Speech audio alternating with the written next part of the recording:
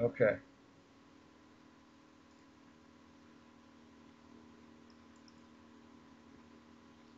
Welcome. Welcome to another installment of Conversations with Willi about permaculture and transitions and other things, perhaps French wine or global politics. Who knows what we'll find here?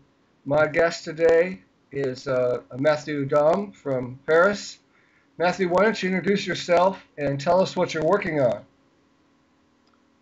Hi, Willi. So my name is Matthieu Daum. I'm based in Paris. Um, I'm 40 years old. I'm French, but I spent quite a bit of time in England, and in fact, that's where I discovered permaculture. Um, my current work, and it's been like that for the last 10 years, has been in organizational consultancy. So basically, I work with individuals, with teams, and I help them work better together. And that can be in the way they've been functioning over the last years. They just want to look at their own dynamics and see how they might evolve a bit. Or it may be in situations where their key focus is to bring in innovation. Um, and I help them think about things differently, think about their work, think about themselves, and from that I help them work differently. That's the whole idea. So moving from thinking to acting, from intention to realizing, basically. Excellent. Um, Matthew, why are you in LinkedIn? What does LinkedIn do for you?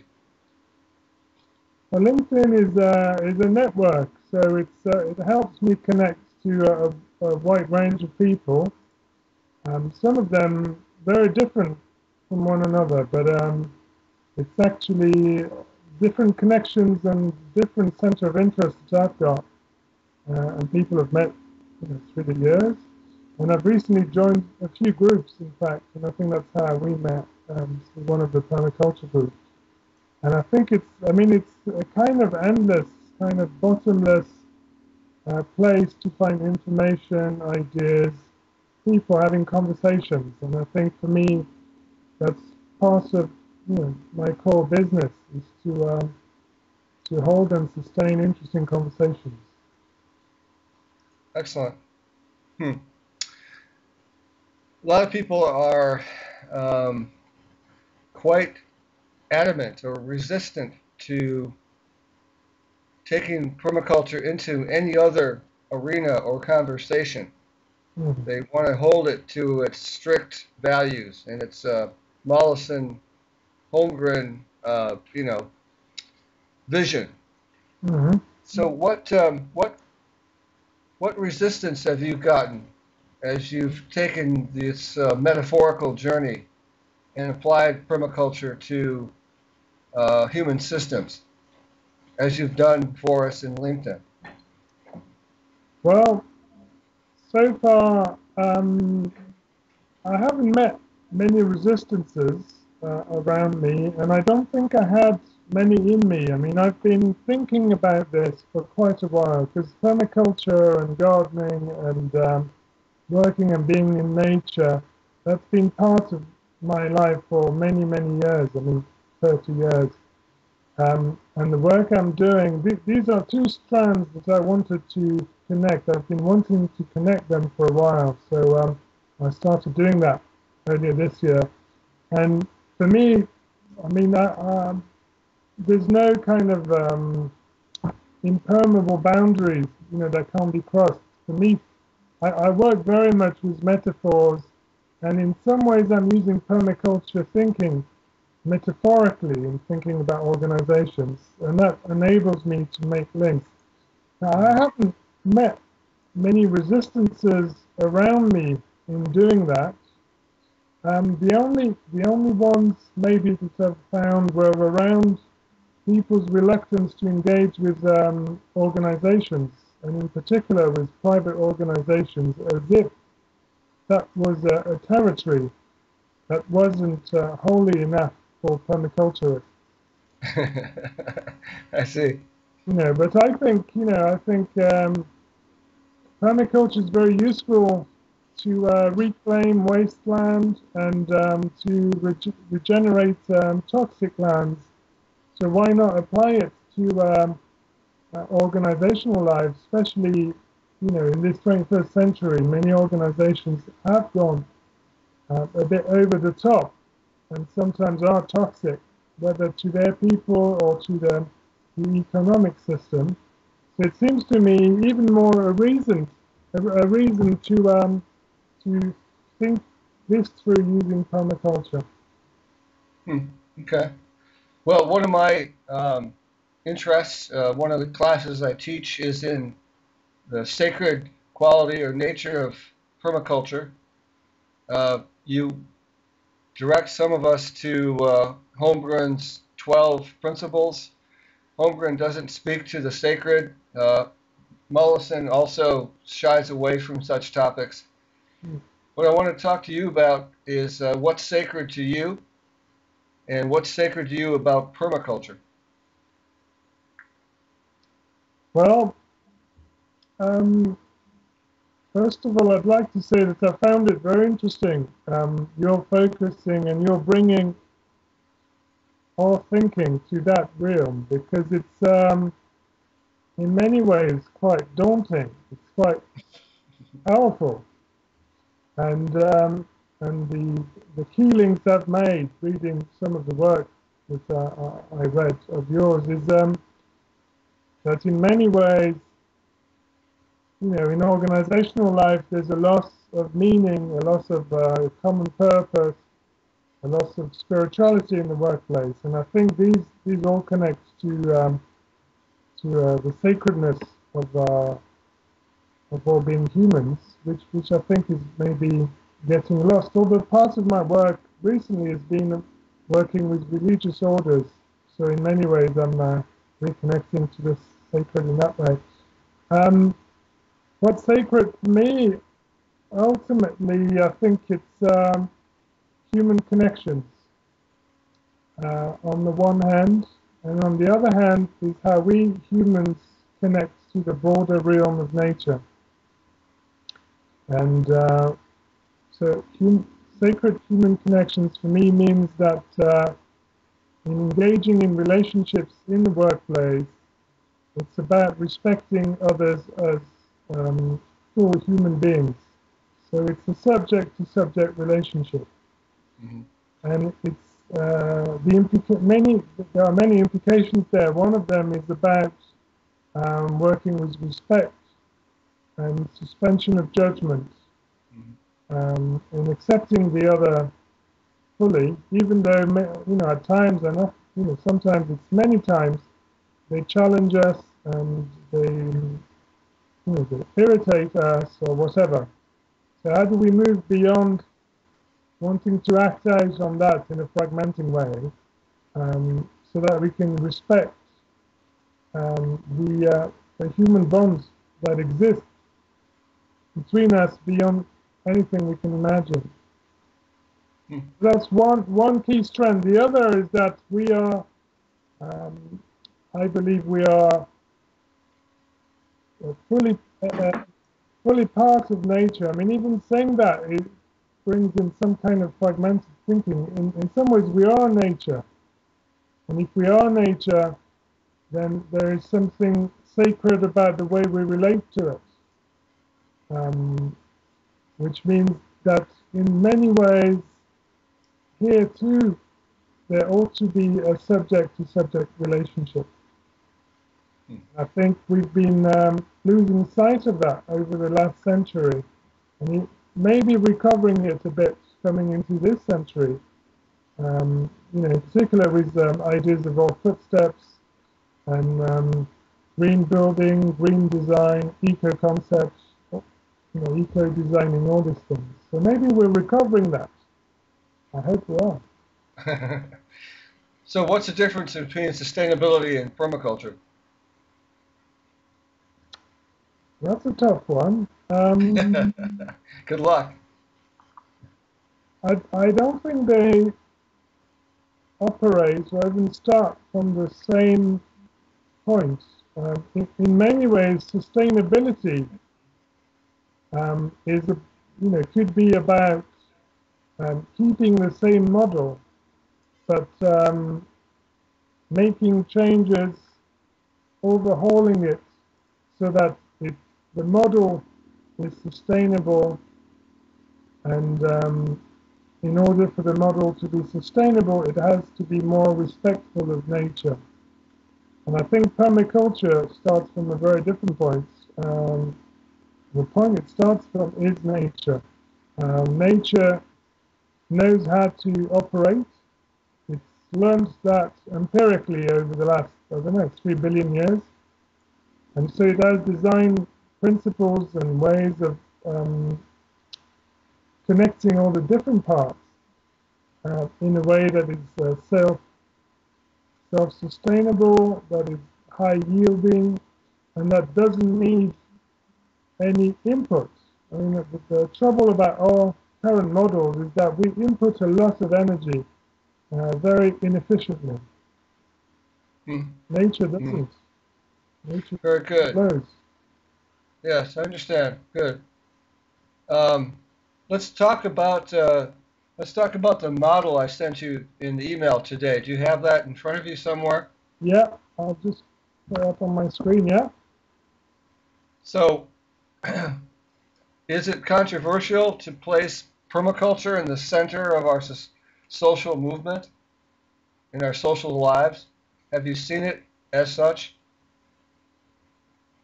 Well, I think for me the key novelty there is the yellow circle, the sacred. That in many ways, I've seen permaculture values and principle as a bridge between community building and designing with nature. But reconnecting us to a third point, which is about meaning, purpose, and the sacred, as you call it. I mean, for me, that's new. In many ways, it's replacing a human being much more at what its place should be in many ways, which is, we are smaller than this bigger whole that we're a part of. And Right. somewhere I see that in your model. Huh. Interesting. Okay. Tell me about what's happening with localization efforts in Paris. Localizations. Uh-huh. Well, in Paris is a big city. But there's a new movement. You know, the transition towns movement, which started off in the UK. Yes. Uh-huh. That's kind of reached Paris and the suburbs, and also other parts of France. In fact, I live in the suburbs south of Paris, and we've been looking at developing what we call here a post-carbon town. So there are efforts to bring about new models, on the ground. There's a cultural difference. I mean, it's interesting. As I mentioned earlier on, I've lived in the UK for 12 years, and in fact, the chap who started the Transition Town movement is a close friend of mine. And I noticed in the UK a much more kind of on-the-ground energy. Let's do things ourselves. Here in France, there is an old culture of waiting for the government to bring about the resources for us to do things. So it feels more difficult to shift the system. But there's plenty of energy and new ideas and people who are looking for alternatives. A lot of what we call here social economy. Oh, okay. Interesting. Lots of activities and people trying to make links between, what we call social economy and more mainstream economy, and even trying to redefine new realms of economy so that we don't get trapped in old thinking. So, let's say NGOs, on the one hand and big corporates on the other. How can we create hybrid systems, hybrid fields as well in which to operate? Mm-hmm. That's very exciting. So how do you reconcile permaculture with the capitalist way of life? What has to change? Hey, how long have we got? Just a couple of seconds. Go ahead. Give me an overview.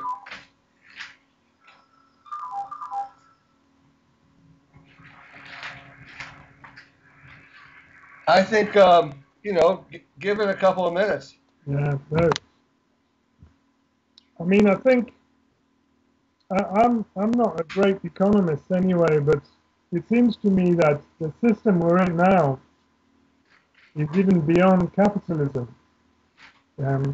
It's a model in which it's kind of gone one one level further up, and many things are being dictated by finances and flow of monies across the globe.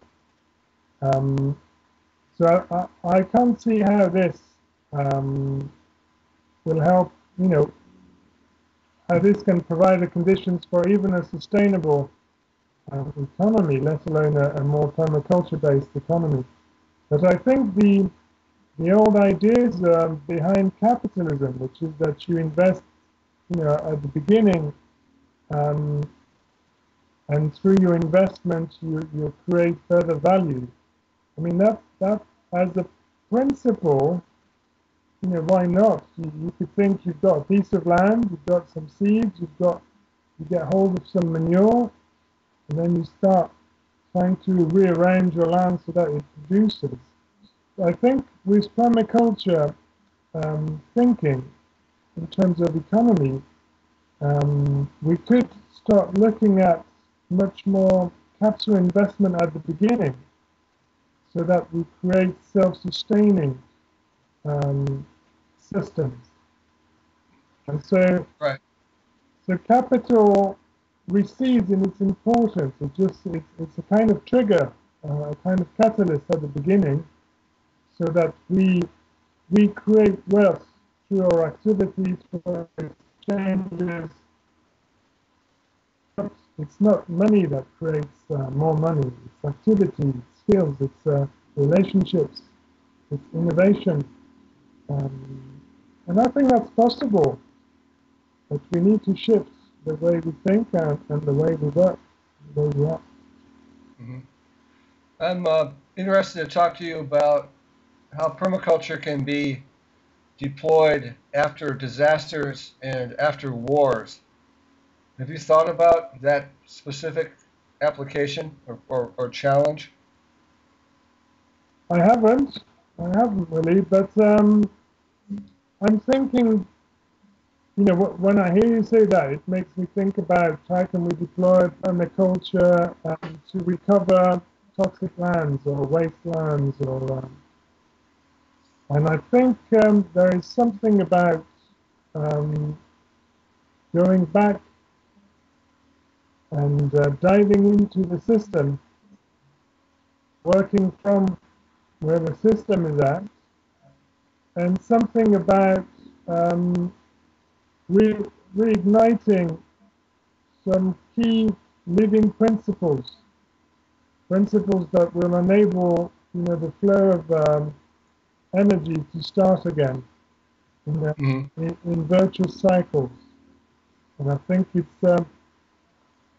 what permaculture will teach us there is that it's not about having big plans and big action plans and big reporting mechanisms. It's much more about working um, on the ground with the reality there and picking up where where there is still energy waiting to be released for creation, for development.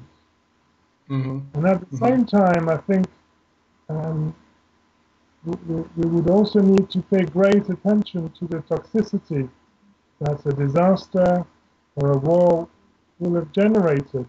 And when I mean toxicity, I mean, not only physical toxicity on the land and in the water, but toxicity in the human field.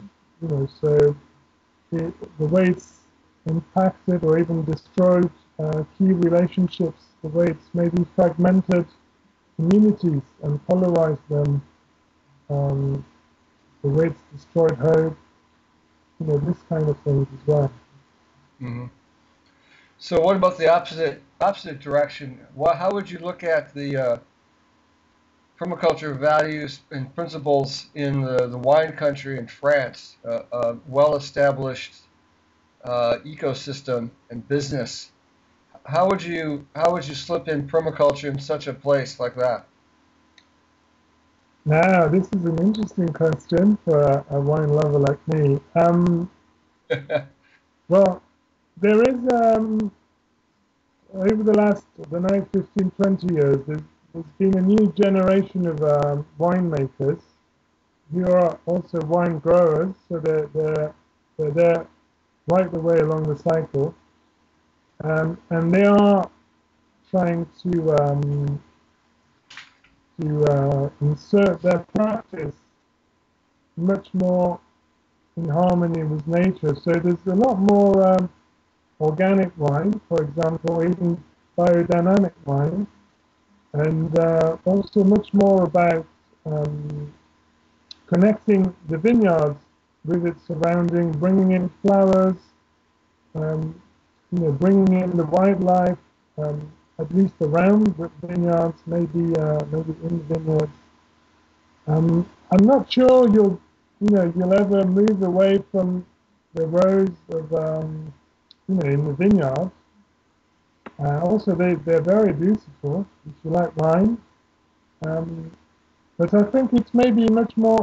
It may be something about connecting that system, that wine growing system, um, to its surrounding in a permaculture way. So it also involves the way the wine will be, the grapes will be harvested, the way the wine will be made, without expending energy. You can make the wine locally, the way the bottles will be reused, and also the way it will be marketed and sold. And in fact, in France remains a country where a lot of the wine, is sold within only 10 or 15 miles of where it's produced. Wow, Yeah, because that's very sustainable. it is, and I mean what you find in wine shops or supermarkets in France, or in Paris, for example, is a very very limited um, range of what you can get if you go locally. And when you go locally and you go on let's say a week holiday touring the Bordeaux region or the Provence region, you will discover very nice wines that you'll never find anywhere else but there. Ah, interesting. They don't need to go anywhere else. They're doing fine just like it is. That's right. Very interesting. Um, okay. Well, one of the other things I like to write about, is mythology Yeah. and story Mm-hmm. and archetype and all these good things. You've probably seen a couple of those ideas. Tell me how permaculture as a movement, as a young movement, is reflected in its metaphors and symbols and songs. What can you tell me about the mythology of permaculture? Well, the one thing that comes to mind for me is the drawing on Bill Mollison's book with the snake. I think biting its tail in a uh, rainbow color, Yeah. and the image of cycles that's generated through that drawing. Um, Beyond that, I have to say, Willie, that I don't know you know, much about the symbolisms and I mean, another one that comes to mind is how you move from a walnut to a tree and what the walnut symbolizes as something that holds within it the tree that will grow. That's very limited, and I think there is plenty of scope to bring more there, or at least plenty of scope for me to discover what's maybe already out there. Hmm. Well, I see a real void and a real opportunity to help explain and promote permaculture through news story and in song, etc. Mm, Um, so that's one of my charges. right. Um, what is a tribe to you? What is it? When I say tribe, what does it mean to you? A tribe is a group of people bound by something very strong. That's to do with passion, and maybe even more primitive, something that connects them, I guess, to the earth in many ways. For me, when you say tribe, it's a group of people on a piece of land who are connected to that piece of land. So, in the jargon of the day, is a tribe a intentional community? Is that an analogy? Yeah, I mean, I think a tribe a tribe is an intentional community and a bit more. And that bit Hmm. more, I think, it has to do with the more kind of spiritually rooted dimension of the tribe, or even earthly rooted dimension of the tribe. Intentional communities, for me, they can be much more kind of at a much more intellectual level. But they don't necessarily involve something that's well, more primitive, not in a negative sense, but in primitively connecting us to being part of a bigger whole. You know. Yeah, it sounds like we agree that permaculture is taking us back and forward at the same time, in the same moment. That's a very difficult thing to sell to the middle class, Yeah. isn't it?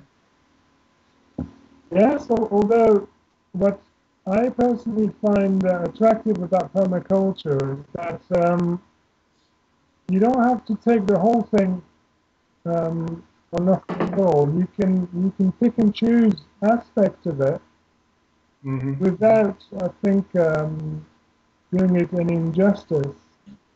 So you can go for the more kind of solution-focused tips or tools or ideas, and you can use it as as a thread that will connect different parts of what you're trying to do in your garden, in your local community, or you can move it, um, even beyond that as a kind of social or political transformation tool.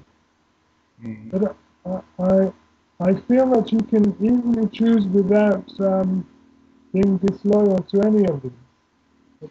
Well, I guess we could argue that Mollison would disagree. He would say it's probably a systems approach. You can't pick and choose like going to the supermarket.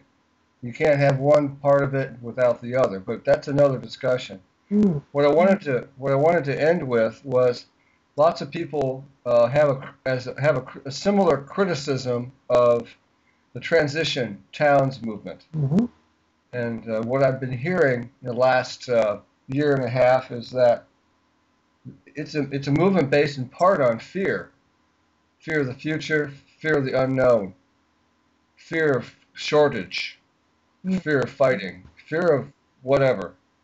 What is your take on the fear aspect of not only the transition town movement, but just the crash that's coming? Well, I would disagree with those who view the transition movement or even permaculture as a response to fear. I think it's an alternative to fear. my self-experience of the transition movement is that it's based on um, trying to recover a type of abundance within a realistic framework, and also about being much more the actors of what will come, the creators, the initiators of our future, rather than you know turning our back and hoping it doesn't hit us. So no, I mean that part of what really inspires me in permaculture and transition movement is the kind of optimism, um, the sense of innovation, the sense of when we connect and form a group, we're stronger than if we're trying things on our own. So all that I think is much more about being generative than being fearful. Now the crash that's coming, I mean it is worrying, and I'm speaking from Paris, so the heart of Europe, and you know it's not probably every day at the moment we're hearing on the news about the eurozone and will it crash, will it not crash? Uh, In Greece. yeah, with Greece, and who's next after Greece? Ireland, Spain, and will Germany agree with France? And it seems that if the eurozone crashes, it will cost everyone a lot of money, and if it doesn't crash, then it will cost everyone a lot of money to save it. So that is worrying, and I think for me at the heart of what's worrying is that I have a sense that we've given birth to a system that's kind of gone frenzy, and of course we can't control it, but I think we haven't quite given up the illusion that we can control it. The thing is we can't. So how do we work with it to steer it somewhere that's less risky? Is it possible? I don't know. Yeah. So, are you somebody who would run for politics? Would you run for mayor of Paris to infuse permaculture in the mainstream? That's a great idea. Yeah, well, funnily enough, I, I am um, I am venturing into politics, but in a very different way. Um, because what I have noticed, and in some ways that's very inspired by my thinking about permaculture, is that what's really disappointing me, or even frustrating me, enraging me these days, is not so much you know what I am hearing. It's not so much the ideas or the lack of ideas. It's the way people are interacting on the political field. It's the actual political field itself Yeah. that I feel has become really sterile, fragmented, polarized, and so can only generate unhelpful ideas. So my venture into politics is I'm launching an initiative which I think I've called something like political dialogues, and it's about reintroducing the art of dialoguing into the realm of politics, so that we can, like you and I have been doing, speak to each other, actually hear what the other is saying, work with it, even though we may not be fully in agreement. It's something about recovering our capacity to think together, because I think we've got massive challenges in front of us, and unless we recover the ability to work together at solving them, then then that's we're in for deep trouble. So Yes. I'm trying to see how we can maybe re-educate our political leaders, so that the project will be about involving people from political parties and teaching them a new way of relating. First of all, in among themselves, There's even within the same party, you find a lot of splitting, fragmenting, polarizing. But if we can reintroduce in each, key political party a different way of being together and working together, conversing and thinking together, then we'll see if we can expand that to getting people from different parties to talk to each other in a new way. But So, they can offer us, true alternatives that are interesting, appealing, and not the same ones, as ever, which is about telling us why the other one's wrong, but never really taking in what also is bringing in and need to be responded to. uh, well, I vote for the permaculture party. Yeah, the permaculture party. That sounds paradoxical.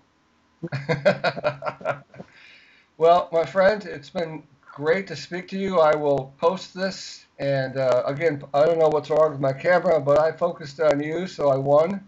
I won out in the end. Okay. And I'll look forward to more of your work in LinkedIn and the permaculture groups. Yes, that'd be great. I find it great, and I want to know more about your initiative as it rolls out. Yeah, I'll keep you updated on that. Thank you, sir. Thanks a lot, Willie. That was great. And All just right, hang in there. send me the link so I can see what it was, what it was like. Oh, I'm going to plaster you all over Northern California and the globe. Wow. Oh yeah, no, this isn't just for you and me. This is for publication. Thanks again, my friend. Thanks a lot. Cheers. Take care. Bye.